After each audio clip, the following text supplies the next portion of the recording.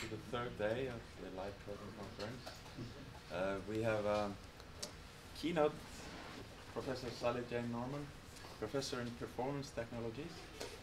So if the first talk was about live coding and the second about maybe computer science and coding, now we focus on the liveness, I guess. And Sally Jane is at the University of Sussex, part of the new Sussex Humanities Lab, and works at the music department as well in the School of Media, Film and Music.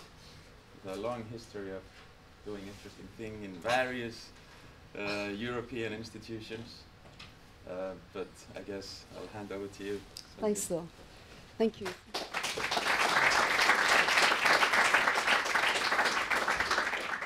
Well, thanks, Thor and Alex, for this wonderful opportunity. It's a really fantastic event, and I feel very privileged.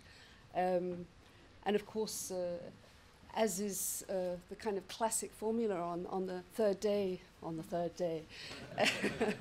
not quite dead, but there's been a lot that's come through that I'm going to try and bounce off of rather crudely. So this is going to be something of a mishmash, and I would like to keep it tight time-wise, because I would really like to try and allow some time for conversation. I'm hoping this will spark some discussion. Also, it's formidable coming up on the back of I can't do anything like what Stephen did yesterday, and I certainly can't do what Julian did the day before. But I'm going to try and take you into perhaps more my performing arts and theatre side of the story. So please wave at me if I'm going too fast, if it's gibberish, although speed might not be a problem in that case. And I will try and rip through some material that hopefully isn't too dense. So my work as a performance theorist, sometime practitioner, historian, deals with embodiment, expressive gesture, staging and framing techniques.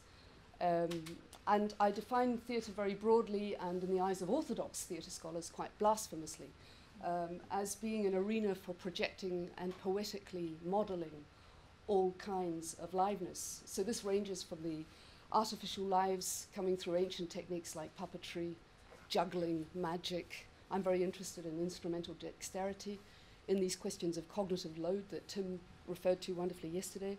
But I'm also interested in artificial life, and in theatre as a kind of an arena for exploring artificial life in terms of software, hardware, wetware, and their hybrids. So I try and write in these different areas, and it's very uncomfortable, but I think I'm drawn to the discomfort zones of these things that kind of fall between the cracks. I'm not going to try and define liveness. It's a can of very live worms. But you know, Alex yesterday mentioned Auslander's liveness, performance in a mediatized culture, which I think is relevant to some of the exchanges we're having here about the different degrees of presence and mediatization at work in our concepts of liveness, especially dealing with performance media.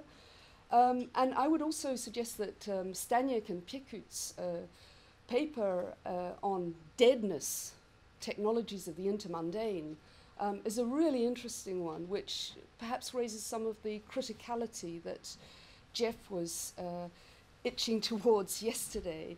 They talk about the capitalist cashing in on performance necro-worlds. This is a way perhaps that we might sharpen our reflection on the liveness of live coding. We're not just resuscitating dead performers, we're doing something that is inherently non-capturable, perhaps. So there's an interesting discourse in Staniek and Piekut about the status of accelerationist post-industrial cultures and what this is doing to our readings of liveness.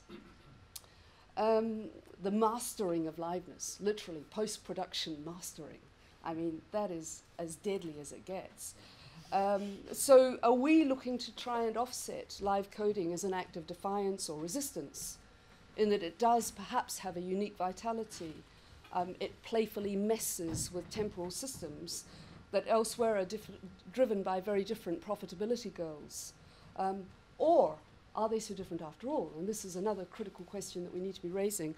And I'll flip to I've quoted a colleague and a She's an artist and she's a coder. She created a wonderful piece of distributed creative software called Keyworks, Cher Dorff.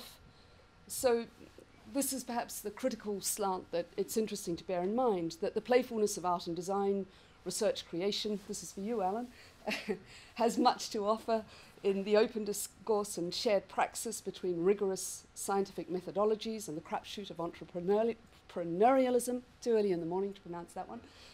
But that same playfulness, the dynamic relations that emerge through interplay, have already been subsumed by the system and are driving it. So we need to be alertly aware that the ontology of play and interplay in this uncommon ground has, we have to be aware that it's shifted, and that's an important thing to bear in mind. So just quickly, a couple of words about where I'm coming from, apart from the kind of theoretical practices or discourses that I'll allude to. I've been exploring performance and expressive gesture for a couple of decades, and I look at it as a means to creatively flesh out digitally extended spaces. So I work, as I said, with puppeteers, with musicians, with dancers. I'm interested in specific corporeal skills.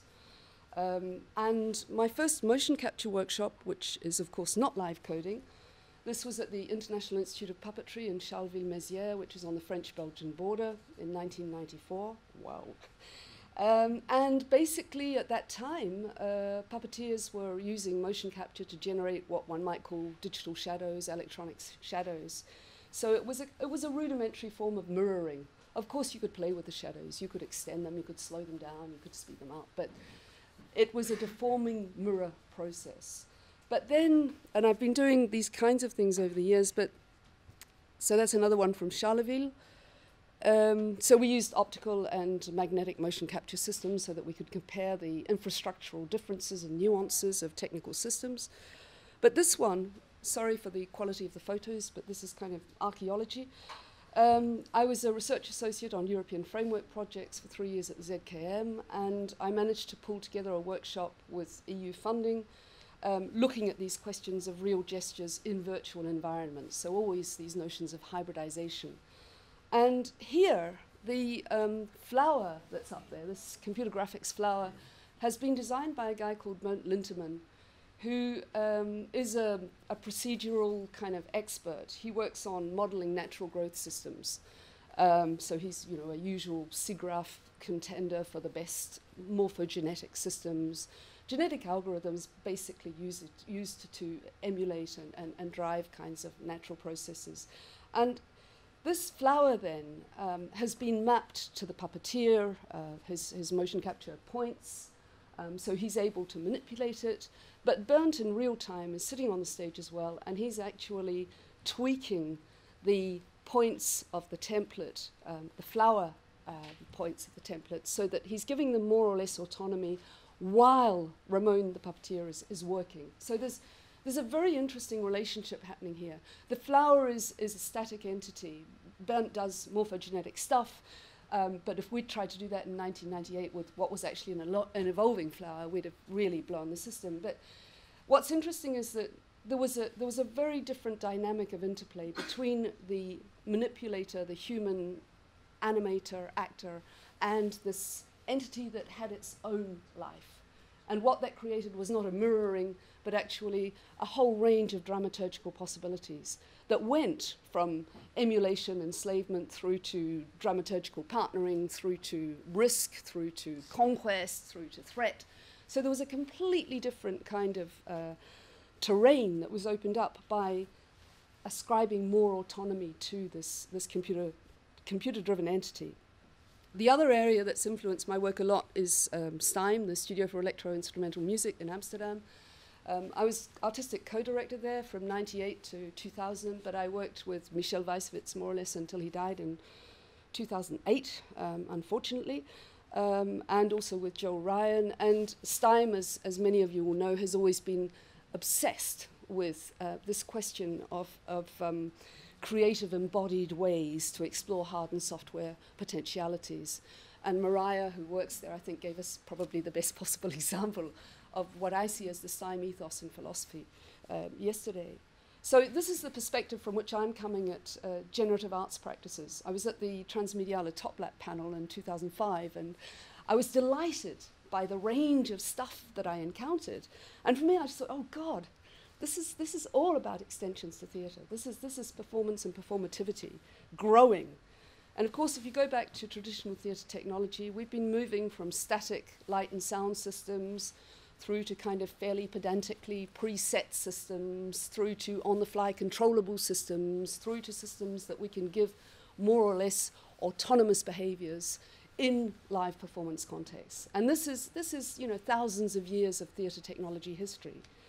And the other thing that we've always done, and which I think is really, really relevant here, is that we've been upscaling and downscaling spaces and times. That's what theatre is for, that's what it's about. It's a place where you can mess around with scales. And this, I think, responds to a very basic urge or yearning that my friend Louis Beck calls our yearning as creative extremophiles. Human beings are creative extremophiles, or the best of, I think the best of us are. We push the edges, but we push them in creative ways. So, of course, we know that computational entities have long flourished in performance. Again, this is not live coding, but it's worth remembering. So there's sound and light, but there are also choreographic notation systems like this one. Rudolf von Laben's system has been a very strong basis or framework for software like Tom Calvert's Life Forms. This goes back to the 90s. It was developed with dancer programmer Tekla Schipphorst at Simon Fraser University, Vancouver, which next month is hosting the Movement and Computing Workshop. Last year's edition was at ICLC, this year's is at Simon Fraser. And so this whole arena of movement and computing and of life forms type software exploration is a very, very vigorous one. And I think there'll be a lot of live coding in Vancouver as there was at ICLC. This is inspired work for Merce Cunningham. That's from Life Forms. So you've got templates, you've got possible geometries and parts of the anatomy that you can recompile to perform impossible gestures, because we have gestural thinking that comes through what we normally do. If you want to do something that you don't normally do, throw it at a computer, recompile yourself, and it will come up with things that you would never have dreamt of. So this is what Merce Cunningham did with Life Forms. And he developed a whole new choreographic syntax and vocabulary. This is Paul Kaiser's work for Cunningham, using Life Forms animations that are projected on a scrim in front of the dancers. And of course, this technology has also influenced William Forsythe. He did this CD-ROM called Improvisation Technologies while I was at the ZKM in the 90s, using Laban notation systems, so to look at questions of gestural amplitude and speed and the ergonomic qualities of gesture, if you like. And then more recently, did this wonderful piece called Asynchronous Objects. This is dancer, right?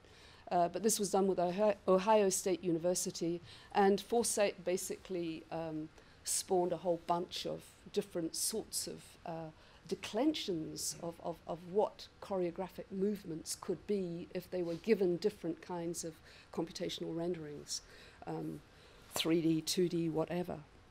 Another person who's done some interesting work in that's synchronous objects again, sorry. So that's a group of dancers. And if you go onto the Forsythe website, the Motion Bank, you can see the different types of readings and renderings that we have of live movement through this particular choreographic work. It's fascinating. Jean-François Lapointe, no, it's not Jean-François, sorry, that's wrong. It's François Joseph, I'll have to change that, is a Canadian guy who's been building this thing called choriogenetics for the last 10 years.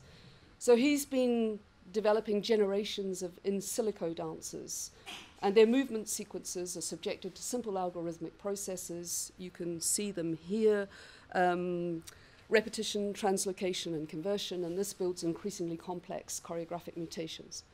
So I'm not trying to pass this stuff off as live coding, but what's important about it, I think, is that it provides new ways for us to write and manipulate movement instructions. So this opens up potential for live coding processes or live coding type processes.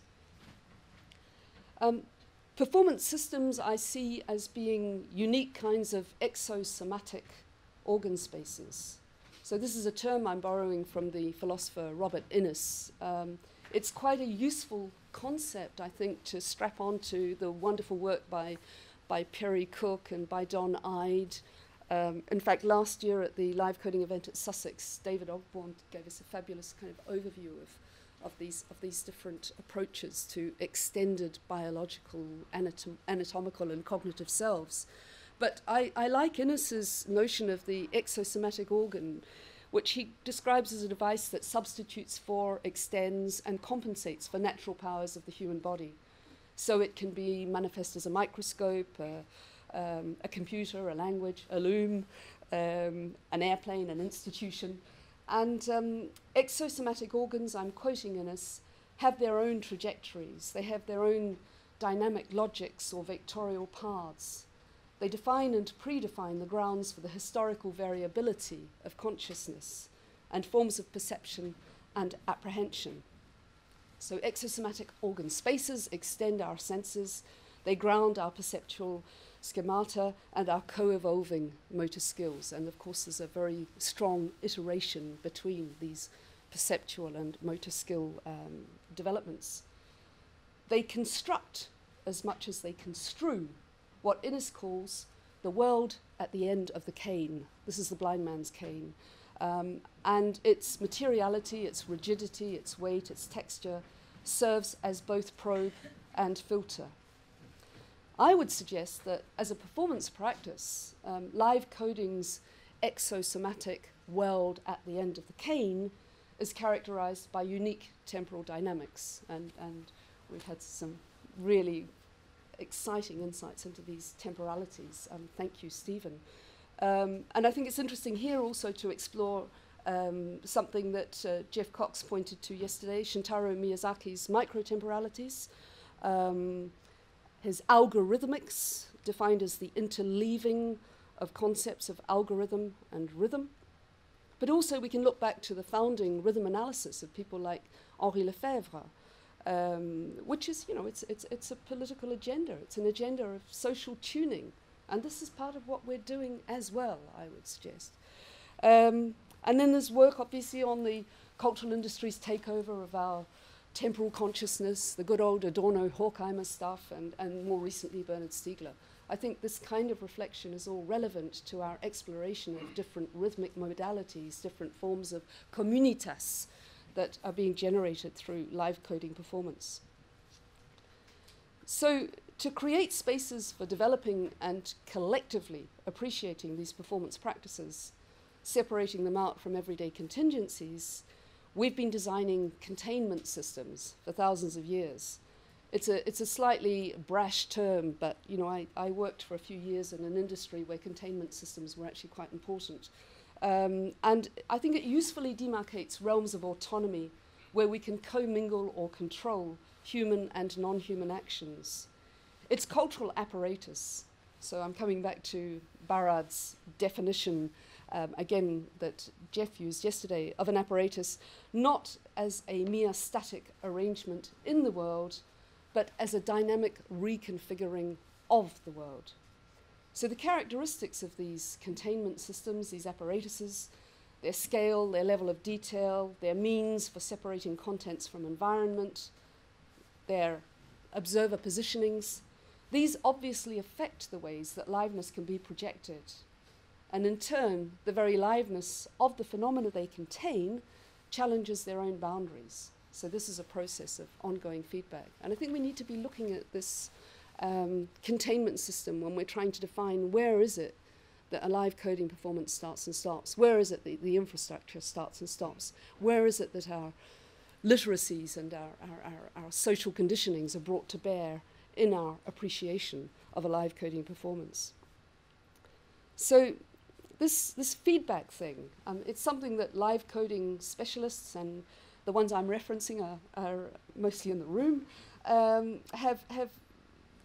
have called, they've classified into nested loops that include feedback between source code and running process, raising kind of event and concurrency questions, manipulation feedback between the programmer or artist and the work in progress, performance feedback which involves obviously the external outputs, the display systems or sound projection systems.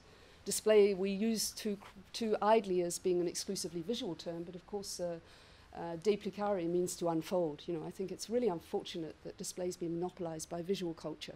It's a wonderful term for sonic and all modalities of sensory experience. But anyway, and then there's social feedback, which encompasses audience or co-performers in a distributed system.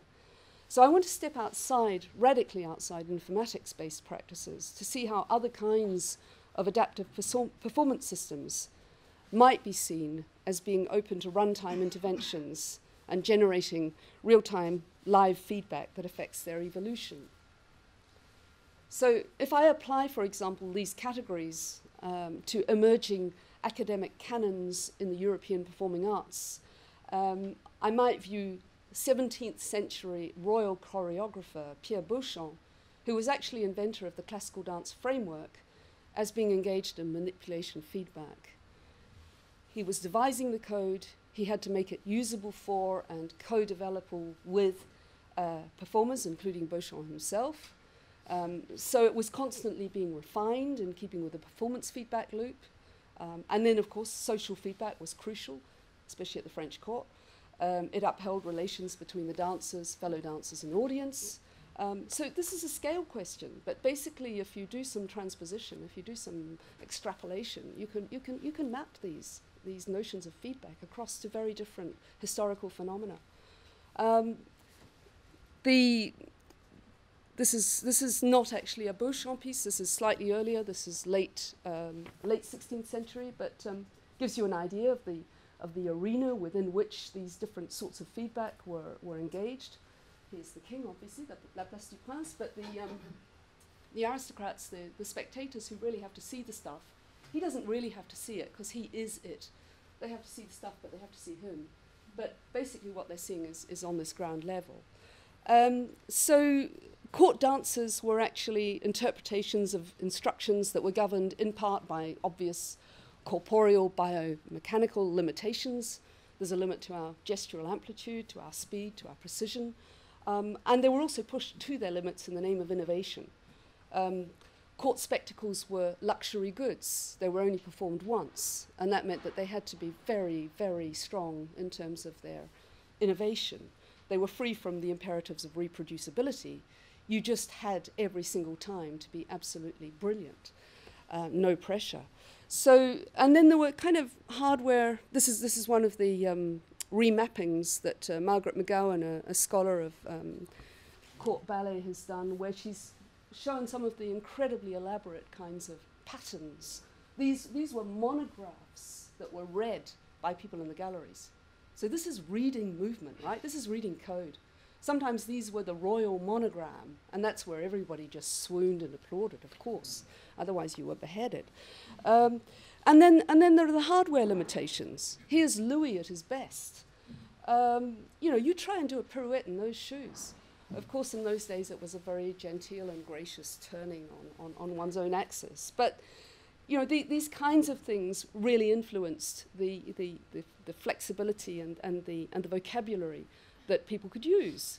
The Sun King was the ultimate live coder because he was a star, as his name suggests. Even if he totally fudged the vocabulary that his poor courtiers were trying to develop as a basis for a transmissible, transferable, knowledge transfer type of programmatic language. There was a notation system that was based on Beauchamp's work. Here's some examples. By Feuillet, this was published in 1700, and this dominated classical dance for over 150 years. So that thing that with historical hindsight we look on as being very rigorous and congealed and frozen, it must have actually been quite adaptable and open in order to last for 150 years.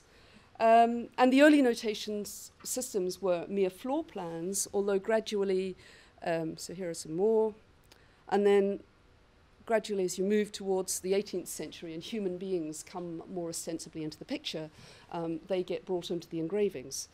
Reproduction techniques, of course, printing techniques have a lot to do with this as well. We're in an ecology of resources that is well beyond the actual performance space per se. Yet all of these traces, and we've got quite a few of them, won't ever let us know how easily dancer choreographers could really rework the classical code. And I think it's difficult today, by the same token, to see how freely live coders develop and navigate their programming languages, or how distinctive their respective systems ultimately are. Nick Collins yesterday came up with this wonderful codiomorphology term, borrowing from Dennis Smalley. I'm waiting for a codio rodeo, Alex. But I think that Nick talked about a taxonomic approach to live coding practices. We've got a corpus now that allows us to devise this. And if we look at what we've seen over the last 2 days, we've seen stuff that's based on games. We've seen models that draw on tangible interfaces, repurposed instruments. We've seen a whole range of stuff. And I think a taxonomic approach to this would be quite valuable. And this would perhaps help us to see where it is that canons or academic implications or reproducibility imperatives are kicking in, if they are. They may not be, but, you know, let's not kid ourselves. So whether we're dealing with the 17th or the 21st century, in either instance, how far can artists depart from recognized frameworks whilst ensuring compelling legibility, as opposed to bloody boring legibility, of dynamic processes for their own engagement and for their audiences? And which audiences are we talking about? Are we talking about code literate audiences? Are we talking about general cultures? What are we talking about? How conditioned are feedback loops by performance infrastructure, by the types and emplacements of the projection systems, the display systems, the audience positioning? I thought that the stained glass figure probably had the best view of all the other night at the left bank, and a few of us commented on that. And how far is this being influenced by the specific socialities of practitioners and publics, including the fact that we take into account the fact that there's a guy up there, or a reproduction of a guy, watching all this going on, and we're not oblivious to it. It's not innocent. There's nothing innocent about this. So I want to turn to some more recent pre-computational still performance work by a Bauhaus artist, Oskar Schlemmer, who lived from 1888 to 1943, sadly died too young. But Schlemmer drew on mathematical, experiential, and affective principles to create choreographic programming that some people have described as corporeal calculus, which is interesting because calculus is the mathematical study of change. And he built these kinds of systems and schemata. So egozentrische Raumlineatur is when the figure is generating its own space, whereas this one, Figurenraumlineatur, the figure is subservient to the vectors and the prescriptive characteristics of a mathematical space. And Schlemmer was always torn between these two models, and I think they're quite interesting to look at. But he also, so here's a real life example, because sometimes when you just see this, you think, oh yeah, that's easy to do, it's a pretty picture. But actually, this guy, Werner Siederhoff, was a really amazing dancer. He wasn't just a pretty picture. And there was an incredibly tight correlation between what Schlemmer was doing diagrammatically and what people were doing physically at the Dessau Bauhaus. And then he devised these kinds of typologies, these gestural typologies. And these bear their own kind of movement vectors. They have their own kind of propensities for certain kinds of linear or circular movement. They can be deployed, they can be modulated, they can be combined, and they can express new kinds of movement potentialities. So a lot of the experimental work that Schlemmer did involved taking movement sequences and literally processing them through these different types of figures and seeing how they were deployed, how they were modulated. He was building up vocabularies. So they were movement sequences that were constructed and reconstructed in the course of their execution, which uncannily aligns with some of the things we say about live coding. And, you know, again, not just pretty pictures. Using extensions, using prostheses, whether they're sticks or hoops or a mixture, these all inflect our movements. These are strong theatrical examples, but let's think about the perhaps more subtle theatrical examples that we're sometimes blind to, that are up there on the stage when somebody is doing a live coding performance. There are what John Bowers calls instrumental ecologies. There are playful ecologies that we use and that we operate, and it's good to be perhaps aware of these. And Schlemmer also worked on the influence of materials on movement. So this is the metal dance, which had a very specific kind of gestural pattern to it. It was a metal gesture. It was a heavy metal gesture. And this is the glass dance, you know, and this was all tinkling. And I mean, it's interesting because basically going through geometries, going through materials, there is a kind of a dictating or a prescription or at least a suggestion of constraints and codes that are just there to be played around with and eventually to be broken. The other thing about Schlemmer that I think is really important, and I'm glad that these photos, I think, show it better than the diagrams that some people remain completely obsessed by, and they forget about the human realities. Schlemmer's dances were fluid human elements, and he was very attached to that. A lot of his colleagues were working on strictly mechanical theatre and dance. And Emma Cocker has talked about the artist's body, which might be conceived as a processing machine, acting out algorithms and performing code. But like the artist's body that Emma, whose arbitrariness and whose idiosyncratic behaviours Emma emphasises, Schlemmer insisted on the non-fixedness of human engagement, its openness to inflection and interpretation. And actually, Slub talk about the human thread. You even talk about the homemade quality of your music in one of the texts, which I really love, which is granted by expressive control over the software. And I think this is quite an analogous situation. So basically, Schlemmer's performances are devised and often improvised with corporeal grammars, modulated by a whole bunch of factors. We've seen some of them. They can be exogenous factors coming in from the outside, or they can be ascribed or innate gestural typologies, group interactions. They can evolve freely. Their cues are partly programmed. These might be learned or scripted gestural sequences. They might be kinetic behaviors dictated by geometries or materials. And there are also partly spontaneous responses to programmatic constraints. This is improvised interactive programming. However much Schlemmer may have rehearsed some of his pieces, and he did. And his performance notation systems were inspired by, I'll get there shortly, by court ballet patterns that were read from raised viewing galleries. He knew his history. So he used color codes and diagrammatic marking for floor trajectory notations that resemble actual motion traces. So this is the triadic ballet, which is one of his most famous pieces. And so all of the costumes were basically dictating the gestural and kinetic typologies of the dancers. And here you can see the kind of work that went into looking at how graphically these systems were going to unfurl their innate mathematics. And here's some of the notation stuff. So Schlemmer actually conjectured about notation that was made by trails deposited by the dancer's feet.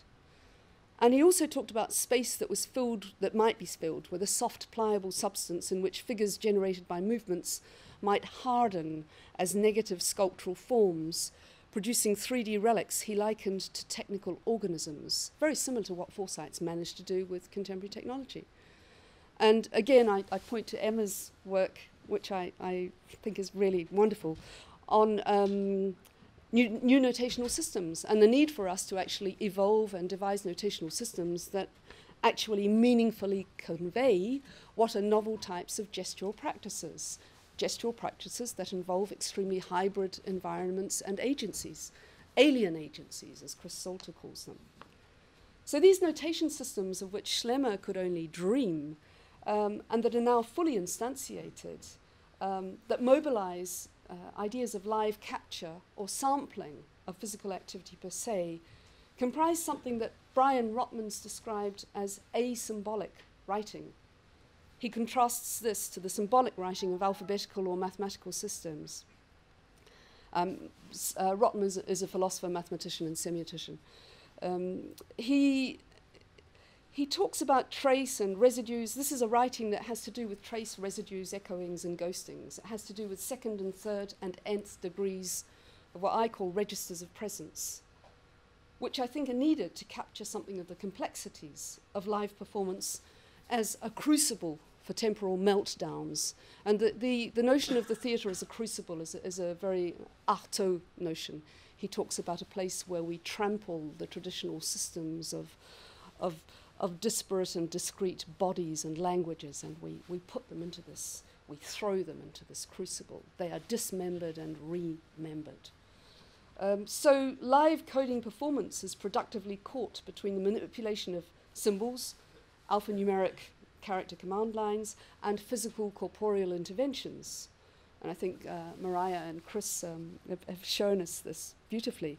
So maybe Rotman's reflection on symbolic and asymbolic systems, and on what he calls gesturohaptics, might help us think through the embodied specificities of live performance. So if you're editing a source code to modify a running process, this obviously means that you're using a formal language, a symbolic system in short, whose grammatical structure embeds syntactical and semantic requirements. That's easy to say. Nelson Goodman compares the semantic and syntactic properties of analog notation systems. His example is a gauge whose needle rotating clockwise over a non-differentiated surface roughly indicates rising pressure. So he contrasts this system with digital systems and takes the example of a gauge that records the successive insertions of coins in a toy bank, or what he calls a dime bank. So this is from his Languages of Art. And I'm wondering whether the exosomatic organ space of live coding doesn't mobilize both kinds of systems. In other words, the abstract, autonomously evolving processes are necessarily and excitingly entangled with human input that cannot be reduced, we know, to the strictly computable or computational. So when code is deployed or transduced by programmed, sensor-laden physical objects, instead of exclusively by a computer keyboard and screen, this further highlights the ergonomics aspects of the relationship. And maybe this is where, Stephen, I was very taken with your evocation of secondary syntax, and I was wondering whether we mightn't be thinking about nested language loops and nested linguistic modalities, as well as nested feedback loops. Etienne Benveniste, the great linguist, compares existential modalities of the schema, a fixed form realized and viewed in the same way as an object, with rhythmos, which designates the form in the instant that it is assumed by what is moving, mobile, fluid, the form of that which does not have organic consistency. It's the form as improvised, momentary, changeable. So there's something very close here to the kinds of language that we've been using to describe live coding, it seems.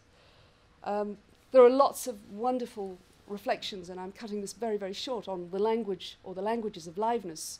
Richard Doyle's book, On Beyond Living, Rhetorical Transformations of the Life Sciences, talks about the curious chiasmus or folding between vitality and textuality that accompanies, for example, the emergence of DNA code. It's a fascinating thing to look at as a parallel to perhaps to some of the notions of liveness we're trying to associate with live coding performance. So I think that these kinds of differentiating concepts or frameworks, I've been looking at them to look at gesture, its eventual preservation, or its vital non-preservation. They've got a lot of scope for development in the live coding domain. Philosopher Etienne Souriau, and I'm sorry to be throwing all these names at you, but I will write them down, has written about the need for us to get beyond thinking in terms of exclusivist, hierarchized modes of being, and instead to embrace ideas of existential pluralism. And I think, again, Stephen, this was something I thought I was hearing coming through your beautiful categorizations of temporal structures. And so these Etienne Souriau's existential pluralism foregrounds the relational dynamics that operate across different modes of existence, rather than discretized existences or modes of existence as such. And I think this notion on the relational dynamics is a really valuable one.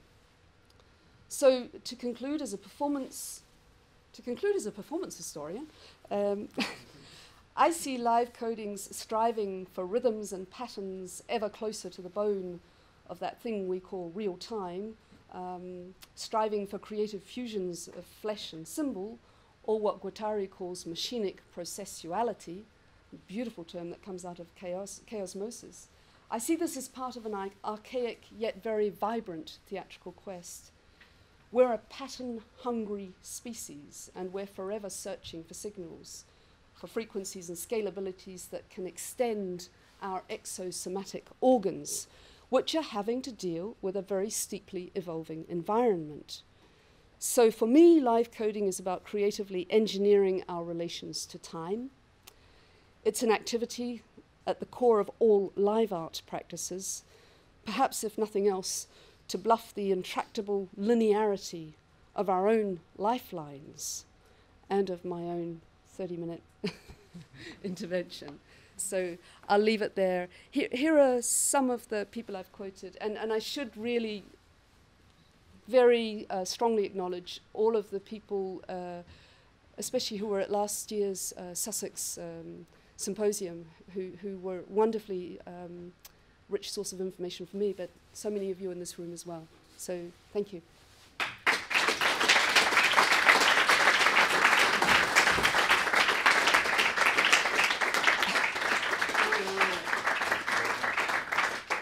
Thank you, Salajin. We have time for some questions, comments. It's very, yeah, really rich. Thank you very much. I really look forward to reading what you said. So much in there, and I found it very helpful. I think this idea of an entanglement between symbols and action, I think, is very helpful.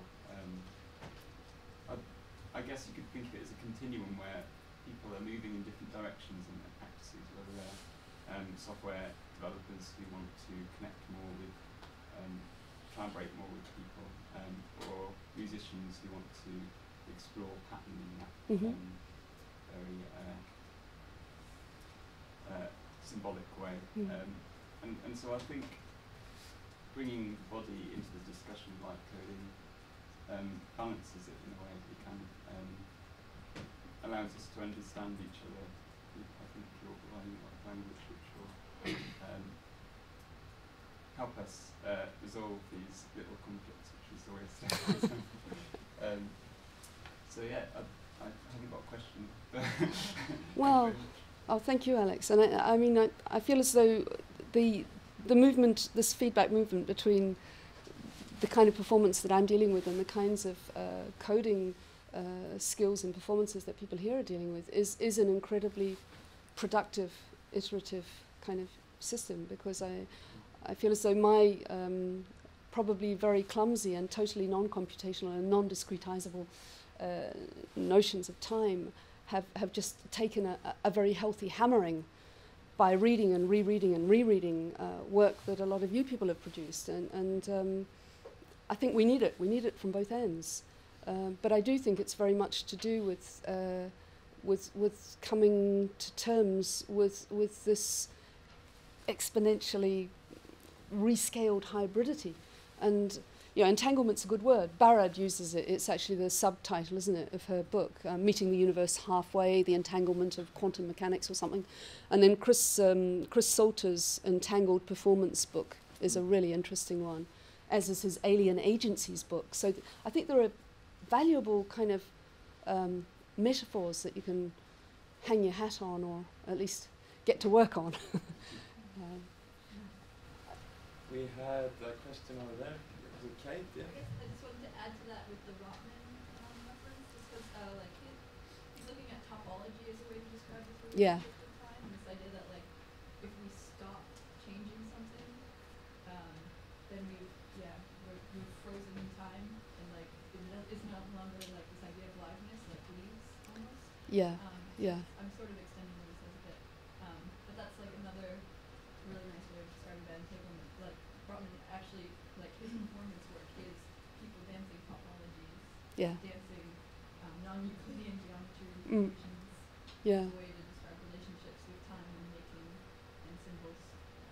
Yeah, and I think Xiaoxin Wei, there's a scholar working, he's founded a topology research lab at Concordia. He's now at Arizona State, but he's a mathematician working on these kinds of concepts as well, and he's coming up with new terms to talk about neo-Semic systems, where we're actually trying to devise vocabularies and languages that are of a totally different Semic nature to what we've encountered previously, and I find that really useful.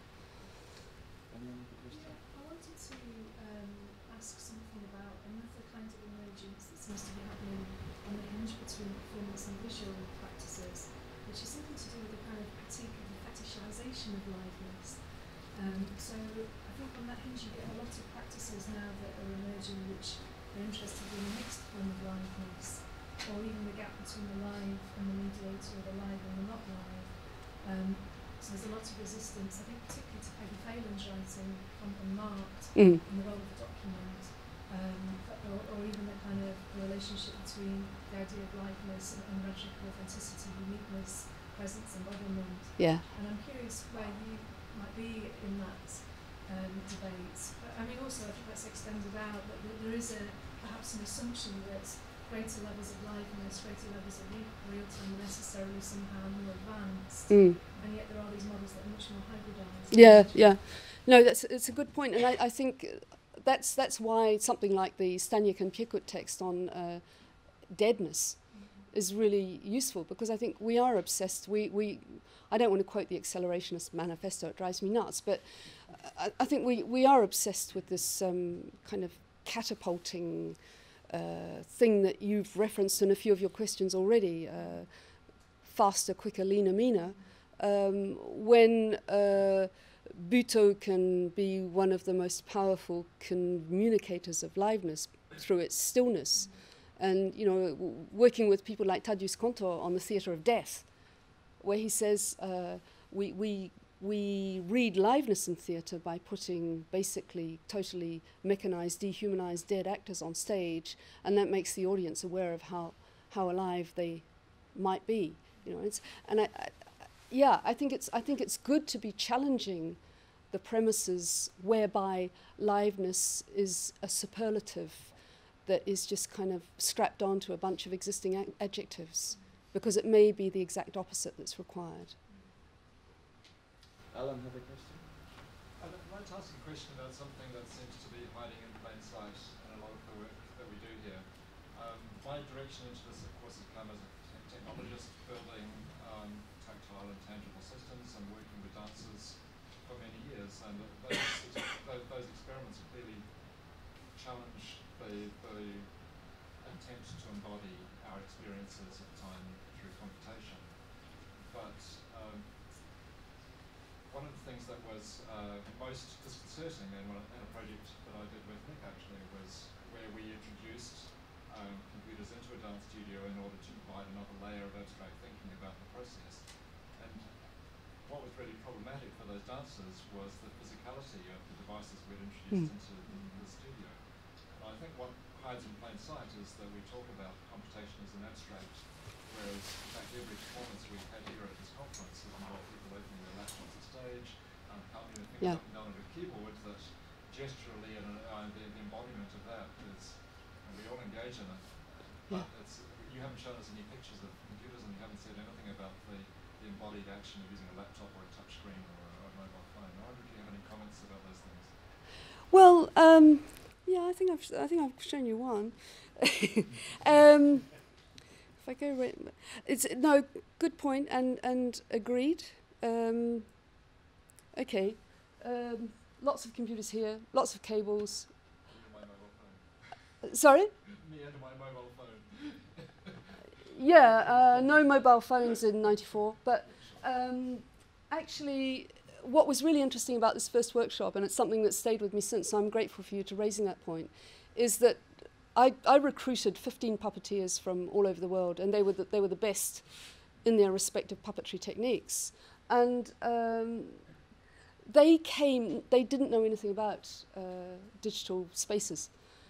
And they came with these illusions of its unencumbered, joyful, platonic weightlessness and transcendence. And they were confronted with the irritation of what were then very short, so Polymus cables, really nasty Primus, Technical University Delft is great, but you know these were clunky systems. Calibration, T-poses forever, you know, and the whole, we kept all of the computational stuff, and in all of the workshops I've done, we've kept that stuff very visible, because it is part of the wider performance ecology, and I think it's really important. It does drag. It drags on the system, but it can drag in very productive ways. It's not exclusively, to come back to Emma's point, it's not a negative drag necessarily. Coming to terms with the different temporalities of the processes that you're engaging with creatively, it can spark a completely different reflection on your own processes. So yes, it is really important. And next time I'll show more slides with messy stuff. Well, I think sadly we have to get into the paper session, but that doesn't mean that we have to end right now, because I know there's a question here. Nikolai and the first presenter, you could come up, and Salajane, if you just continue. Yeah. Did you have a question? I did. Okay, I'm trying to remember what it was. Thank you very much, Salajane.